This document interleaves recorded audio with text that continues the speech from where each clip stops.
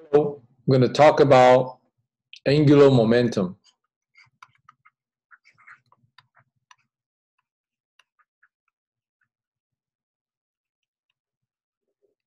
And that's using L. Okay, so L is angular momentum.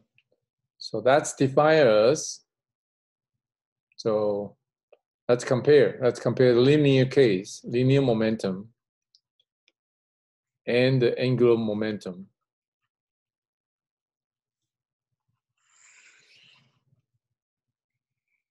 Okay, so this is symbol. So this one is small p, linear momentum, and this one is capital L. Okay, and the unit, this one is kg. So this is mv, right? And this one is equal to I, moment of inertial, times angular omega, angular velocity. So this one here, its unit is kg meter per second.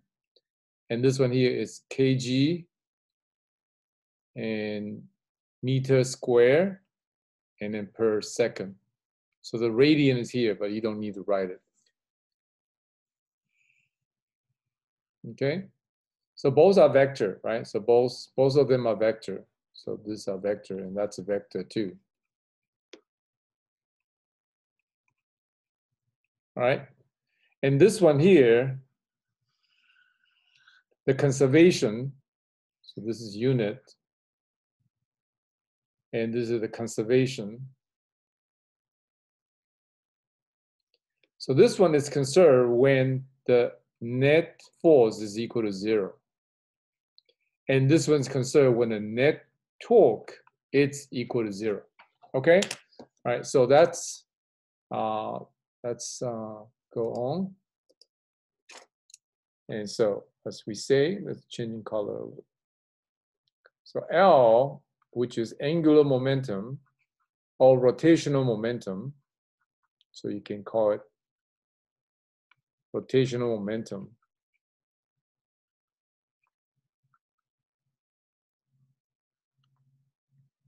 Okay, so as you can see, for the mass, in the angular case, this is called I, right? So this is like the M, right? The mass.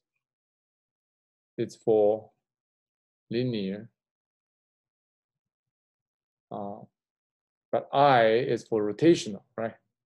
So M, mass, is for linear, but I is for rotational. Okay? All right, so we're using I, right? So let's write this one here at the same time. So we have M, right? For linear case, we write M, but for rotational case, we write I. And for linear case, we write linear velocity, and rotational case, we write angular velocity. Okay, so that's the comparison here. So this is equal to delta tau delta t. Okay, and this one here is equal to delta f. Oh, sorry, I have it. I have it all. Yeah. No, right there. I'm going to stop there. Right, and let me clear that. Be careful with that. So we know F is equal to delta P delta T, okay? And so torque is equal to delta L over delta T, okay? And so this one here, we have delta M and V and delta T. And if the M is constant, the M comes out, then you have delta V delta T, which is then M times A, right? So that go back to the Newton's second law. And this one here is delta I omega and delta T.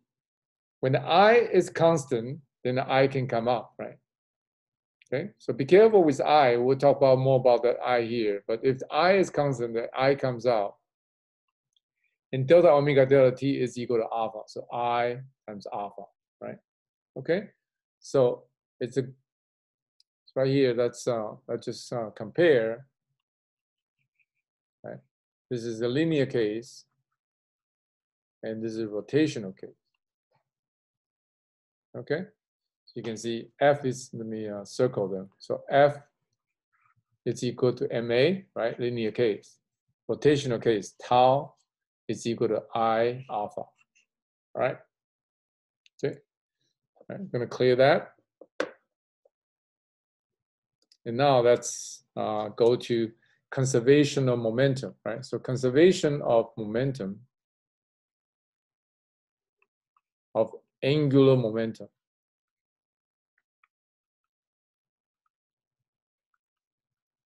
Okay. So when delta tau, no, sorry, when tau, right, net is equal to 0, then L, right? So the delta L will be 0. Okay.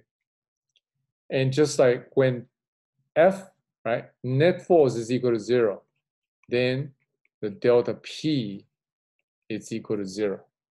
Okay. All right. So in this one here, we write P is equal to P prime, right? And then here we can also write, this is M1, if you have two mass, right? Two mass in collision, M1 V1 plus M2 V2, which is equal to this one here. Let's say if you have your system is equal to M1 and M2, right? So then you have this one, M1 V1 prime plus M2 V2 prime, okay?